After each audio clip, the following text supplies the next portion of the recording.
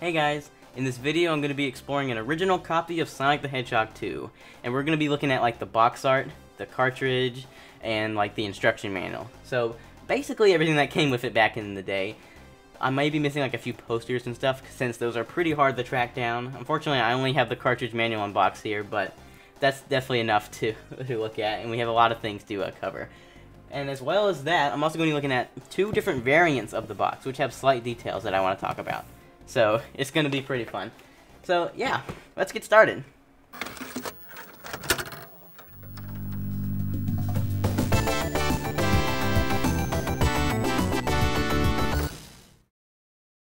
Alright, so starting off, I'm going to take the game aside and just look at the box. So here we have the classic artwork here. I'm sure many of you have seen it. It's even in the Sonic movie 2, they did like a little reference to it, which is pretty cool, on one of the movie posters, I think. But yeah, so we have Dr. Robotnik with the soul eyes, I don't know how to say it, just the no eyes. And he's like crushing the two with the rocks. It's pretty cool. And Sonic and Tails just standing there in the void, the blue void. But yeah, it's really cool box art. I really think it looks awesome. You got the classic Genesis checkerboard pattern all around, which was a kind of a thing early on in the Genesis life. A lot of games had the same style of sorts, even like Sonic 1. And then right here we have the official Sega seal of quality. So as you notice, I'm actually using a different camera angle than my previous videos, because I think this is going to be much better for showing off the details, because I can get real close and give you really clear shots of everything. So yeah, we're going to be doing this from now on. I'll probably still use the bird's eye view for some shots or just some videos, because some things are just larger and they're not going to fit in this space. But I think most of my showcases will now be with this view, because I can just really get close up and really give you some nice clear shots of everything, so you can just see it better overall. I think it'll just be much better. Same with the lighting, won't be as many shadows. So hopefully this is an upgrade. So anyway, I was rambling, but back to the box. So the spine here is pretty simple. The checkered pattern just continues. We got the Genesis logo, a Sonic 2 logo, and just a barcode. And then on the back, we have some pretty cool stuff. So it says Sonic and Tails team up. And notice how Tails is in quotes here. That's because that's like his nickname, because I'm sure many of you know this, but Tails' real name is Miles. Or miles per hour. That's the full thing, I think. Tails, miles per hour, something. It's really weird, but yeah, so let's take a look at some of the screenshots that are featured here. So, first up we have Chemical Plant, which is interesting, because I would figure Emerald Hill would be first, but no. We don't even see the first zone featured, which is pretty interesting, because usually you would see the first level in a video game featured on the box. At least I think so. Anyway, I thought that was kind of cool. Anyways, we have Chemical Plant here, Aquatic Ruin, Oil Ocean Zone, and the special stage with the cool. That's when you get like reach the gold for that specific section in the stage. You gotta get the ring stuff. I'm sure most of the people watching this know what Sonic 2 is, so I don't need to say all this. But yeah, so some simple things like super speed, super play, super power, 1 or 2 players, which is pretty cool, since the other person can play Tails, even though they get left behind constantly. It's kind of annoying, but it's 2 player. But yeah, we got just like a basic description, like Sonic's back and better than ever. He's a blur and blue, a blaze of action, with the new Super Spin Dash, and a new fabulous friend, Tails the Fox. I love all these old sayings, like blur and blue, blaze of action. Just all these 90s box arts always had stuff like that. But yeah, this is the game Tails was introduced, the very first game. This is the second game in the Sonic franchise. And yeah, this is when Tails the Fox was introduced. And isn't he just adorable? I love this artwork of Tails here, and Sonic. A lot of people don't like the American box art, but I love it. So anyway, back to the back. Back to the back. So the last thing I want to say is down here we just have a few texts of Sega Genesis, Sonic Hedgehog, trademarks of Sega, yeah, all that stuff. Expected. There's a number code here. I think that has to do with the version. So yeah, this is the retail copy of Sonic 2, so just the original release. Like, I'm sure they had different waves. Oops, there are the different waves of it, but this was like the first edition, I guess. Like, I don't know for sure, but you know. As we'll see later, there's different. There's a more common, I think, more common version of Sonic 2, and we will get to that later. But this is kind of like the main version. This is the Sonic 2. You know, if you would just buy it on the shelf. Oh yeah, the last thing I want to mention is the little hang tab here, which is pretty cool. So all these clamshell, these plastic cases for Genesis games had these hang tabs, and they got ripped off pretty easily, so I seeked out copies that had them, because I just kind of wanted it all to be intact. But this is just what you would hang on a store shelf, you know, just hang it on the wall, whatever. You pull it off the shelf, and yeah, they're just there so you can hang them on racks in stores. So anyway, enough about the box. Let's get inside. So here's where the cartridge is stored. I took it out earlier, but I'll put it back in real quick. So it literally just snaps in here. Really nice. I really wish more games had these cases.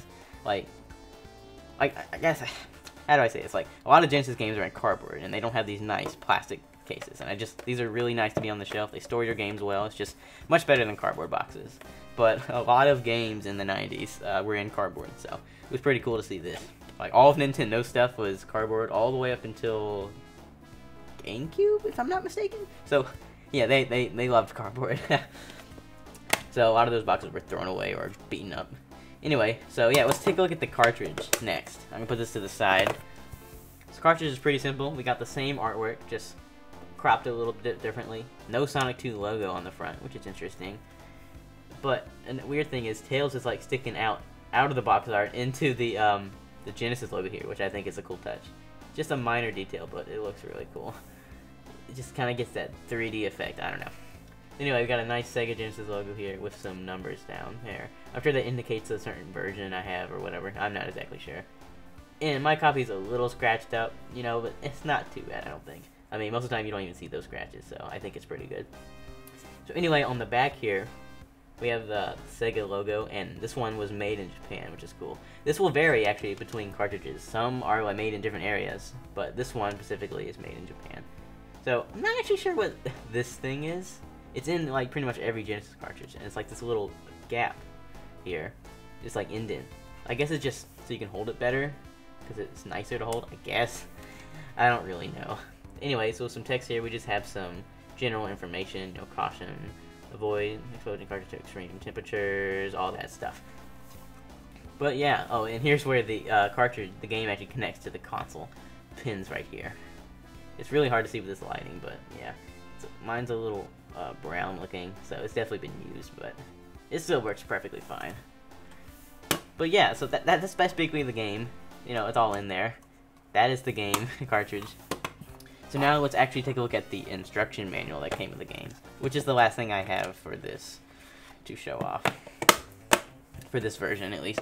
I'm pretty sure it came with posters and maybe a mail card, but I unfortunately don't have anything else.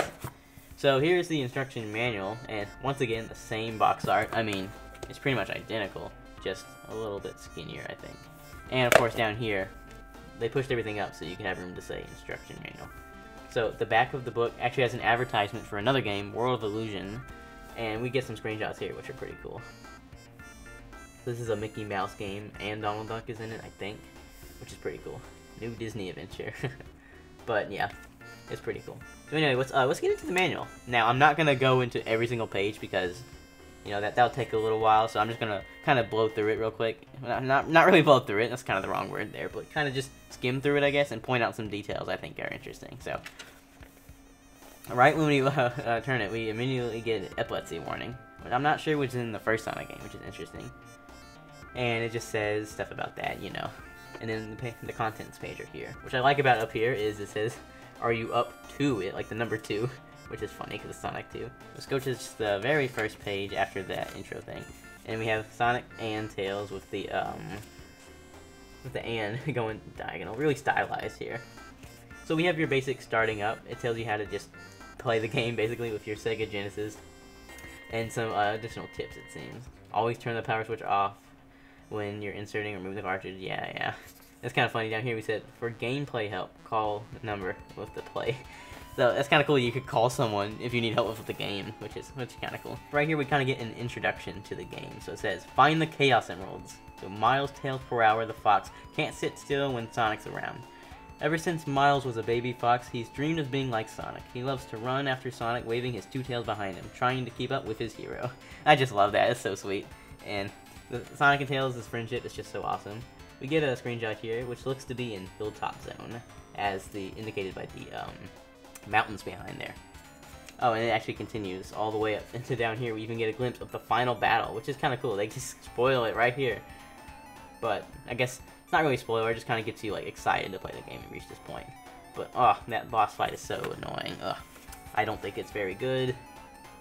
kind of unfair, but oh well. It is what it is. So we got a little picture of the Sega Genesis controller here. It says take control. This just tells you how to like do basics. Not gonna go through all that. It's kind of in every Sega Genesis game. So before we get to that, because that is something interesting, let's get to this. This is super stunts. So super spin attack. Press the D button down while moving to spin like wildfire and bump off enemies. So this is actually the spin dash, and this is the introduction to spin dash this game. So it's interesting how it's called a super spin attack here and not spin dash. Oh wait, hold up. Oh, I'm completely mistaken. That is the super dash attack, which is the spin dash. This is just the roll, when you're rolling and you can bounce off enemies. Okay, so my bad. So super spin attack is just when you're running really fast and you press down on the D-pad, you can start rolling, so you can blow through enemies or bounce off stuff. Super dash attack is hold still, press the D button down, and press A, B, or C. So yeah, that is the spin dash there, which was introduced in this game. I don't even know why I thought that was that. I just got confused, I guess. Interesting how we actually immediately go from that to super twist. In the Metropolis zone, we go all the way, which is the like last zone of the game. So yeah, it's kind of interesting how you're showing you how to do this one obstacle and not any of the other ones. Like, what about Casino Night, where you have to hold down the button to go off the springs, you know? But it's interesting how they just mentioned this pinball attack. Oh, silly me. Right here, it says about the other thing I was talking about. So it's weird how Metropolis is shown first, but I guess I should have just read before speaking, because right there it tells you how to do the Casino Night Zone one. Anyway, so this getting started page is really interesting. Look at the screenshot used here. This is actually from a beta version of the game, or an earlier build, because the final title screen does not look like this at all, but the beta version does. You can see it's completely different artwork for Sonic and Tails, and I'll get a comparison image right now through editing of what the final title screen looks like. And then this is what the beta title screen looks like. So it's interesting how they use that there, and they didn't update it before releasing the game. I don't know. I guess the manual was probably made a little bit before the game releases, obviously, and I guess changing the title screen was one of the later things they did. Or they just forgot, and they just didn't think about it. Anyway, we have just kind of introduction on how to start the game, or how to do the two-player mode. You know, options menu, of course. And then race for the rings. This is just some more tips about scoring and timer and all that stuff. So there's another page I'm trying to get to. I think this is it. Super items. So this is just your basic items. Same ones from Sonic 1, really. So yeah, they use Metropolis Zone here again. The annoying mantis enemy. I forgot the badnick's name, but man, those things are quite annoying. Pretty much every badnick in that zone is annoying. Star posts, which are your checkpoints. And here we go. Here's the fun part. We got nice illustrations of all the badniks in the game, which is awesome. Even Dr. Robotnik himself. At the end of every zone, Dr. Robotnik attacks in a fantastic robot machine. Defeat him and free some of your friends from their prison egg. Okay, so they're called prison eggs. I guess, okay, so all the animals that are kept inside these badniks are called prison eggs, apparently. That's not something I even knew about. Interesting. Anyway, I like the nice little Robotnik illustration there, and laughing, it's funny. And then, yeah, so now it's actually sorted by zone that they appear in, so I'm going to quickly look at them all. So, this guy is commonly called Chomper, but I think that's the Sonic 1 version. So the Sonic 2 one is called a Masher. Same here. Got Buzzer, Coconuts, and yes, that's his name. Grabber, Spiny, and so on and so on. Lots of great badnik designs here. And what do you know, there's Grounder, which is used in the cartoon Adventures of Sonic the Hedgehog. They changed the design slightly, but it's basically the same.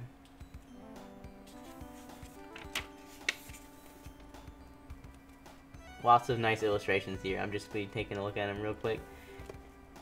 They're really good, though. The only thing is I wish they were in color, but it's okay. I'm pretty sure the Japanese manual has them in color, but unfortunately I don't have that, so I can't show it. Maybe one day, if I get it, I'll make a video on it. So, yeah, lots of cool. And look, last but not least, we got this one. And it's a chicken, of course. But yeah, that's great. So now we have a page on Special Stage. This kind of shows you game over, continue scoring, two-player mode stuff. You play a regular zone, more two-player stuff. And then handling the cartridge. The Sega Genesis cartridge is intended to use exclusively on the Sega Genesis system. Do not use it on other consoles. Do not bend it, crush it, or submerge it in liquids. Like, seriously, why did they really have to say that? Be sure to take an occasional break during extended play to rest yourself and the Sega cartridge. So you gotta rest the cartridge too. This needs a break as well, which is interesting. And warning to owners of projection TVs. So yeah, projection TVs could have an issue with that because of screen burn-in. Measure, limited warranty, repairs, all that. And yeah, that's kind of basically the manual. So yeah, pretty cool. Lots of nice information. I love the illustrations of the badniks. That's always my favorite part to look at. It's a really nice manual. It tells you basics, tells you hints, like secrets, tricks, all that good stuff. So yeah, now it is time to do comparisons and look at the other box variants. I'm going to start with this one because it's basically the same thing, except for one thing, as you may notice, and that says not for resale. So what that means is this was packaged with bundles. So like when you bought a Sega Genesis, it came with Sonic 2, then your version will say this, and that's basically, to my knowledge, is telling store owners to not open the Sega Genesis, take the game out, and then sell it individually, like this one. They want you to keep it with the Genesis, so they come together. That is why it says not for resale. So, literally everything is identical, except for this, like, the stamp thing that's printed on. Like, really, it's the same. However, the cartridge has one more thingy, and it just also has that stamp, not for resale, on it. Anyway, so as you can see, it just simply says not for resale, while the original one doesn't. That's literally it. That's the only difference. Game is exactly the same. I believe this is the most common version of the game, and this is a little rarer, but still not rare at all. Sonic 2 is extremely cheap because of how successful it was. So many copies in the wild. You can get them pretty cheap on eBay, probably for about 15 bucks, 20 bucks. Not too bad. I paid $9 for this one, but it was missing the manual, and then I later got the manual to complete it. So really good deal. I'm always seeking out deals, but yeah. This one, I think, was $20, and I got it with Sonic Spinball. So, another good deal in my opinion. But yeah, Sonic 2, classic game, iconic game, not really hard to get, so if you're a collector or you just play on original hardware like me, then this is definitely one I recommend getting because it's iconic, it's fun, it's great. And if you don't really care about this too much, this one will be a little bit harder to get since it's just the original release, but you can pretty much easily get enough for resale. Like, they're still both really cheap. You can find these for this around the same price as this. I don't think the prices change too much depending on the version. But yeah, so we have one more variant to look at, and this one's actually pretty cool because it's a regional variant. So I believe this one was from Europe, which is really cool. And as you can see, it says Mega Drive instead of Genesis here.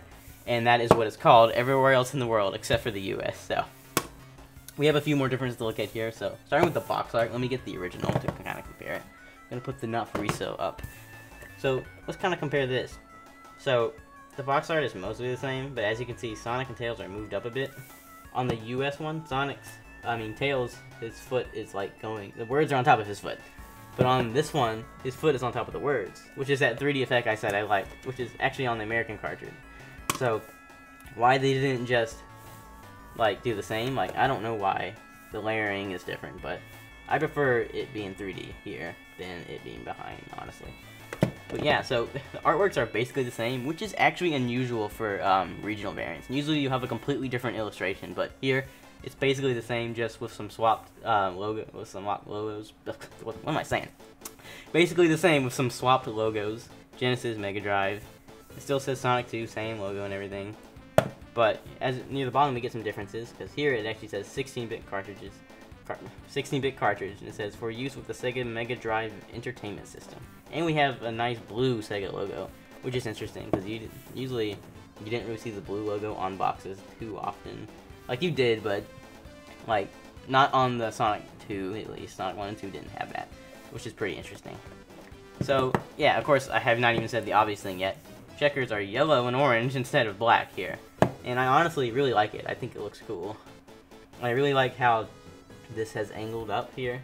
You see the gray border of the checkers, like angle up, goes here, goes down. It's really cool. You know, on this one it's just flat. So this one honestly might have just a better design. It just looks cooler. So going into the spine now, they are basically the same. just the Mega Drive European one has the logo there and no barcode. And also, it's a little pink, so I think mine has gotten some sun damage, which is unfortunate, but that's how it was when I bought it. So this one was also pretty cheap. I got it on eBay, so I can't really complain for the price I got it. I believe it was, man, it's been a long time. I think it was like $12, which is really cheap for this game. So anyway, let's take a look at the back. So we all know this one, just looked at it. Whoa, okay, we got a big difference here. So, no more yellow or checker design. We go, like, so yeah, so instead of, like, the big text here, we actually have it again, shown here, the Mega Drive logo. Sonic 2 logo shown again, and the same thing, 1 or 2 players, 16-bit cartridge. So we actually have completely different screenshots, which is really cool, so we're going to take a look at that. So the first screenshot shown is actually the boss of as you're like, what? No, this is Aquatic Ruin Zone. So we're starting off Aquatic Ruin Zone, man, I keep stumbling my words. We're starting with Aquatic Ruin Zone instead of Chemical Plant Zone. But then it goes to Chemical Plant Zone, so we're backtracking a bit, which is interesting. And we have a different Chemical Plant screenshot than the original one. This one, Sonic is going the other way for some reason, and Tails is like, he's like, no, you're supposed to go this way. So I'm not sure why he's going backwards. I'm pretty sure you only go right in that section. So, completely different screenshot from this one, which is during a loop. And then we actually have a different zone featured. We have Casino Night Zone, which is pretty cool. Because that's not featured at all on the American copy. We only get Oil Ocean Zone.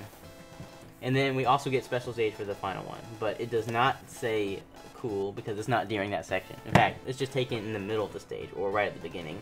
As you can see, the spikes. Oh yeah, and I see a little sparkle next to Tails, which means he did collect a ring. So this is, in fact, in the middle of the stage, as you can see. Rings 4, Tails rings is 15, so yeah, this is in the middle. And we have the purple special stage, instead of the pink one shown here. So yeah, that's basically it. Ta-da! So, there's actually something pretty interesting. The manual is sideways. The original one, as we saw, is vertical. So, this one kind of represents the, shows the box art more with the yellow things, Tails going through, of course. On the back, it's pretty much blank, with just, like, some more text. So, yeah. So let's open it up real quick. I believe the insides is pretty much the same, just formatted differently. So, it is the same thing, just formatted differently. Like, really tiny on this one thing. And you get the same thing translated to all these different languages, which is really cool. I'm gonna hold it back so I can kind of keep it up. So yeah, this just continues the introduction. There's the Death Egg robot. Take control. It's a lot wordier looking because of all the different languages. But yeah, really cool. So it's basically everything we already looked at, just with, you know, the different format. So it's basically the same, just the logo is swapped out with the Mega Drive logo, which is what it's called over there.